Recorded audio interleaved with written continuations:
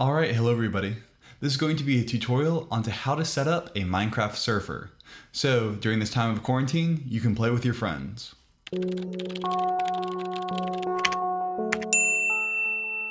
So this tutorial is going to be split up into two different parts. The first part is going to be setting up an Ubuntu virtual machine. If you've already got a machine running Ubuntu, you can skip to this part of the video, in which we're going to be configuring a Minecraft server on Ubuntu server mode.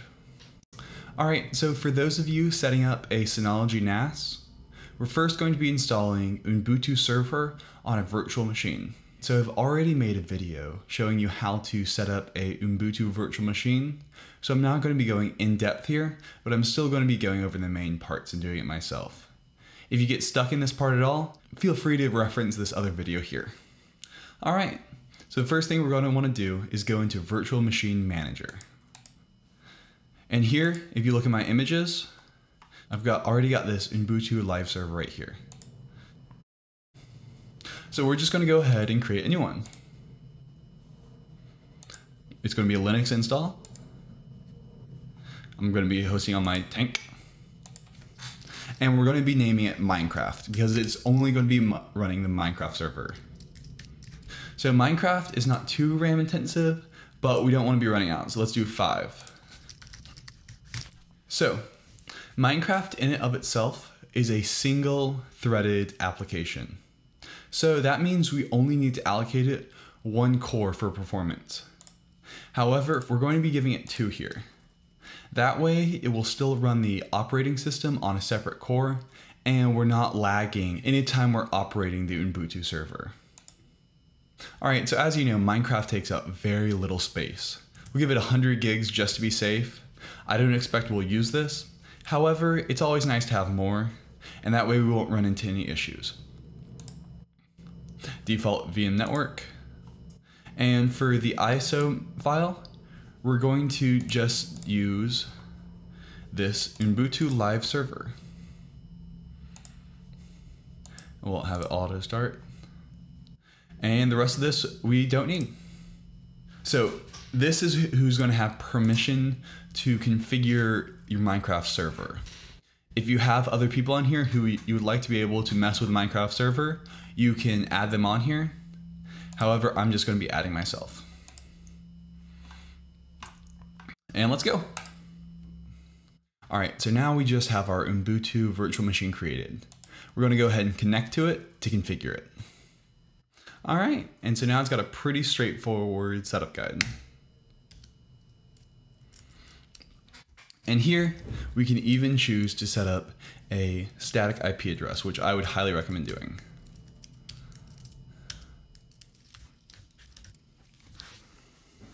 Alright, so for here, basically what I did, you give it the subnet and a static IP address. This way, anybody who's VPN'd into your network knows the exact address of the Minecraft server, so they don't have to figure it out every single time they want to connect.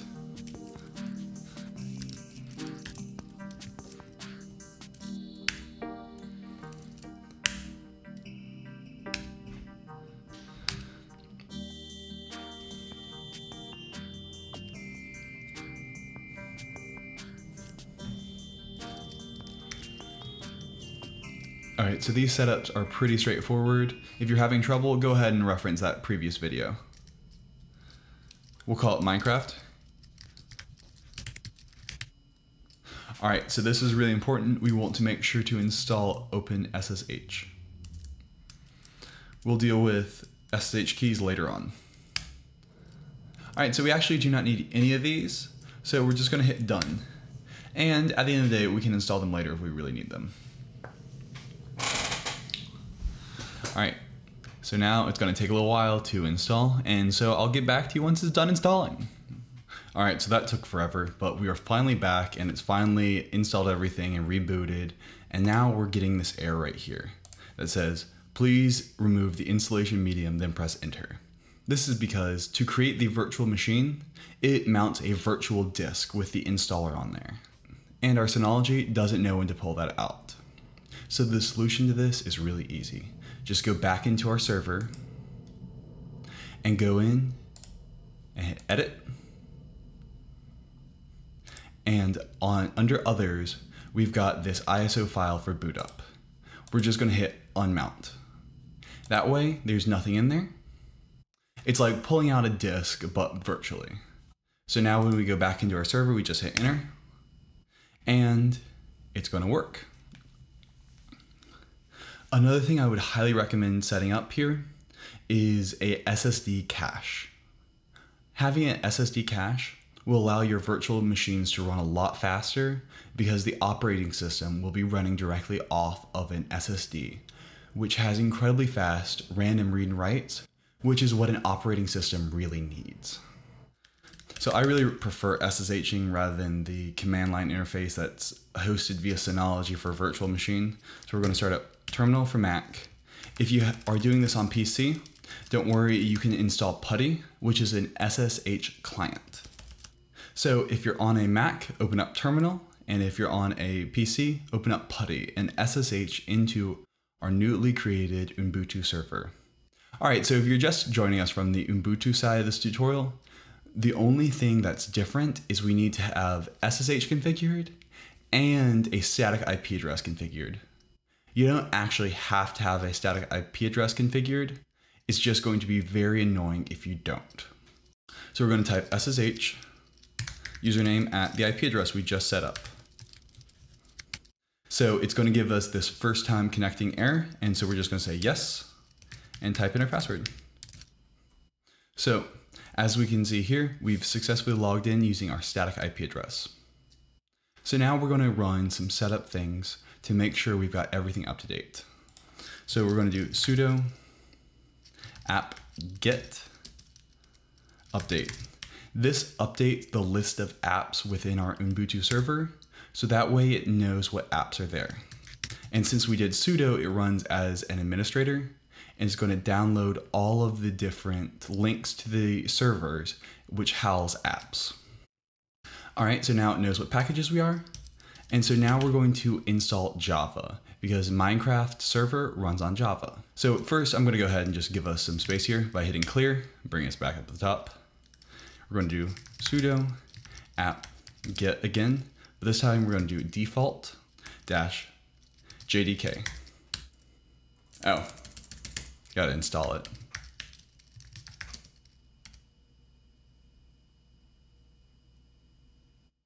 So the great thing about apt-get is it pulls everything you need from the top. So this app needs a bunch of other apps, which might need a bunch of other apps. Apt-get is smart and it just goes down that tree and installs everything you don't currently have. I really like the way this works as opposed to the way Windows does it, where you have to install everything and there's not really good folder structure and it just gets confusing. Using apt-get, you can install just about anything and its dependencies. All right, so now that that's finished installing, the next piece of software we're going to be installing is Screen. Screen allows you to have two different desktops while SSHing and even leave one of them behind. That means you'll be able to start up the Minecraft server over SSH, have it run its entirely own window, and when we're done and we log off of the SSH, it'll continue to run. So do the same thing, except install Screen. And the nice thing is about this installation of Ubuntu, it was already there. And the final thing we got to get is wget. This allows us to download things easily. And once again, this was pre-installed in this distribution of Linux, so that meant we did not have to download it. All right, so now we've got everything installed that we need. So let's figure out where we would like to put the Minecraft directory. So I'm just going to put it in my users folder. That way I know exactly where it is. So I'm going to give us some room here. And I'm just going to do mkdir for make directory and call it server 1. And so now if we ls, we can see here that it's created this directory server 1. So let's cd into it. All right, so now we're going to use wget to download all of the Minecraft server files from the most recent page. I've attached a link in the description right here that shows you where to find this. So if you go ahead and open up the link in the description, you'll get brought to this page. We're going to go ahead and right click on the link and copy it. Then we're going to go back into our SSH and do wget, paste it in there, dash capital O to open it, and then name it whatever this is right here.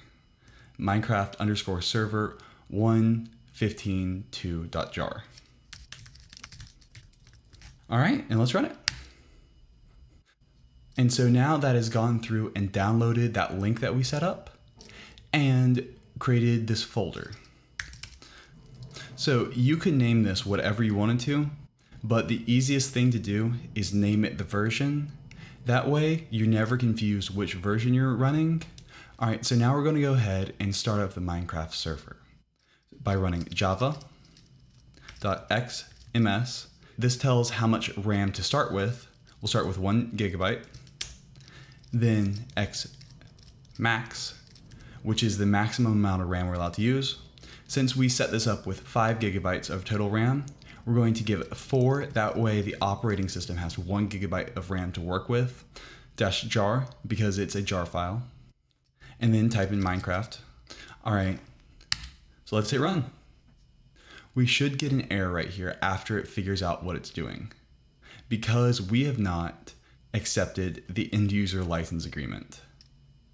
I actually really like the way that they've set this up. So instead of having you say yes on the command line, they actually make you go through this file and edit it. So now if we ls, we'll see we've got right here the end user license agreement.txt. So we'll just edit that with nano. And so currently it says we do not agree. So we'll just change this false to a true. All right, and so finally to save it, we're going to do Control O to write it, Enter to save it, Control X to exit. So now let's go ahead and rerun that command we just ran.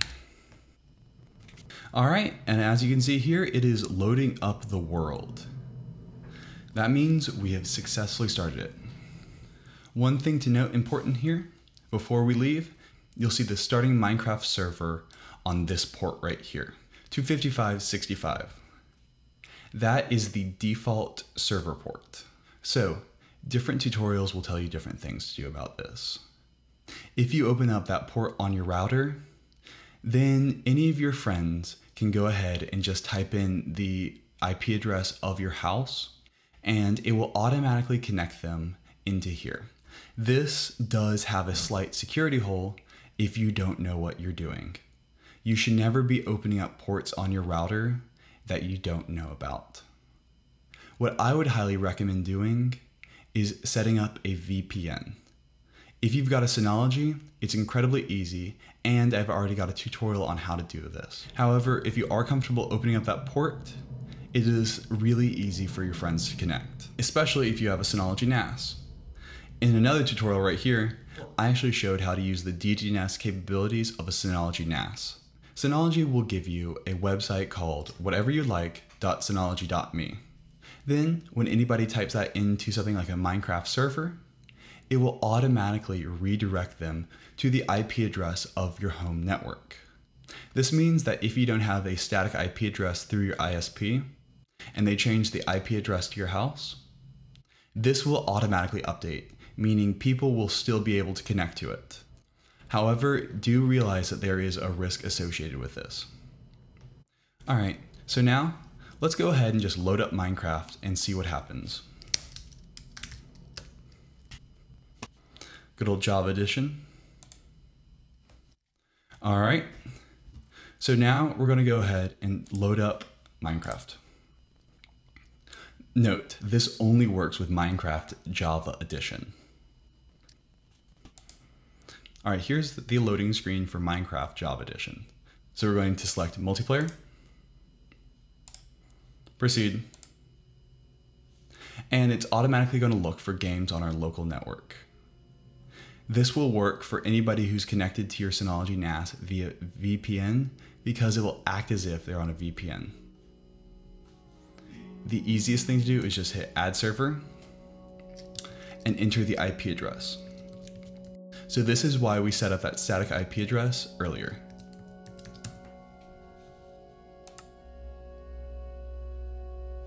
All right, and let's just join it.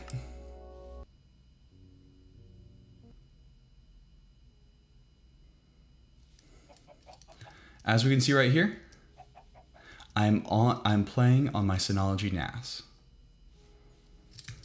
This means I can host a bunch of different people. All right, so now that we know that the Minecraft server works, let's go ahead and set up some properties. We'll SSH back into it. All right, so let's go back into that server 1 folder. All right, so now we've got a bunch of different options to choose from. And we can edit them using Nano, the text editor. So let's choose the server property. Here we've got the different things that can be used to gain performance right here. You can change the maximum build height, the view distance, and things like that. And overall, configure a bunch of different options for the server. So right here, if you'd like to use a whitelist instead of a blacklist, you can do that here. This means only people who you say can join your game will be able to join your game. If you choose this to true, you'll have to go in the whitelist.json file and give each of their name. You can choose every single one of the options you'd like to do here. So that you can configure to your heart's desire. I would also recommend making a copy of it by doing copy server properties and calling it server properties.back. This way, as you can see here, we've got this server properties.back file. If you have something that breaks the server, you can just replace it with this backed up file that you know works, which is helpful to have. All right, so now we know that everything works. So now let's set it up so it will work long term. So the first thing we're going to want to do is use the screen that we installed earlier. As I said earlier, it allows you to kind of have virtual desktops stored on the server. That way you can pull them down whenever you need to. We're going to do this by typing screen-s to start and then name it something. And we'll just name it server 1. All right, so now we've just joined this virtual screen. So now we can run the command in the background to start it. So we're going to do the same thing we did earlier, but this time add in this no GUI part. This means it won't create a GUI, which we don't need because we're running it via SSH and we can get increased performance. We have to be in the right folder. And now it should work. All right, so it's going to take a minute to start up. All right, so now the server is started up. So let's go ahead and connect to it.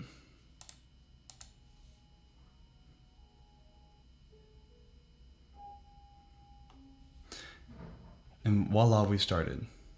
So we can also make commands within the server by going into this window right here. It's time, set, day. And so as we can see here, we've changed the time to day. There's a whole list of commands on the wiki page. We also probably want to make ourselves an OP. So just type \OP and your username. And so now I've become a server operator. So I can do things like game mode and become whatever I want to.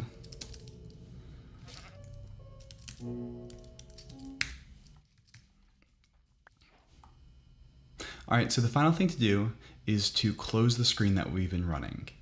That means that the screen will be pushed to the server and no longer be just held on our local machine. That means that when we sign off of this, it will not kill the server for everyone else. So to do this, it's really easy to do Control-A, D. And now we're running in a detached mode. To see what's being run, you do screen-ls. And as you can see here, there is a screen server 1 that is still running. If we'd like to get back to it to do additional commands, do just screen R8266, which is this number right here. And we're back in the Minecraft server. Same thing as before, Control-A, D. All right, and so now we can hit exit to exit out of the SSH shell, and we still have our Minecraft server running. Voila. All right, so we'll go ahead and disconnect from that. And now the final thing is to give access to your friends. So this would not be a problem if you've got everybody at your house right now. However, if you have people on different networks, you've got two choices to choose from. The first is to open up the 255/65 port on your router. This allows network traffic on that port to come into your network. However, it does come with a degree of worry. So if you're only using blacklisting and you do this, anybody will be able to join your Minecraft world just based off your IP address and do whatever. So right off the bat, I would recommend only whitelisting your friends and choosing whitelist. The other option, which I believe is the better one, is to use a VPN connection. Basically connects your friends' computers to your home network. That way everything stays very secure. I've got a video on that here that you can watch, and I would recommend using that. Other than that, I hope you found this tutorial interesting and fun, and have fun playing Minecraft with your friends. Have a good one. Bye.